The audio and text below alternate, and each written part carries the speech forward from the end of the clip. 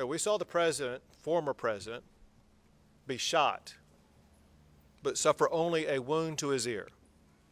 Anybody who's thought anything about that knows that had that shot been a millimeter or two different, he would have been a victim of assassination. Trump is truly blessed by the hand of God being able to evade being assassinated. But it shows you when you look at what he's been through yesterday, the trials and tribulations that he's been through, not just yesterday, but through the entirety of the past year.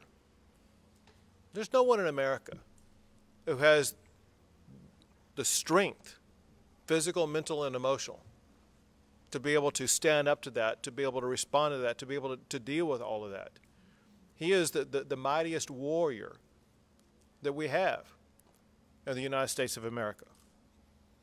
Another thing I'll add is and the last thing I'll add, and that is that he showed his character last night in his first response.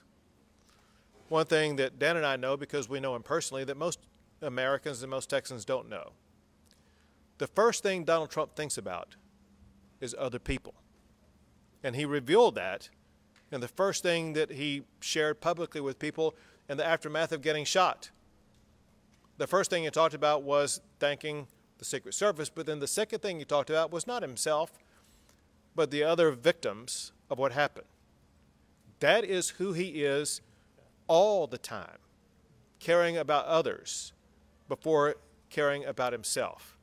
And so it's a sad day, but it's a day where Donald Trump showed his character and his resiliency.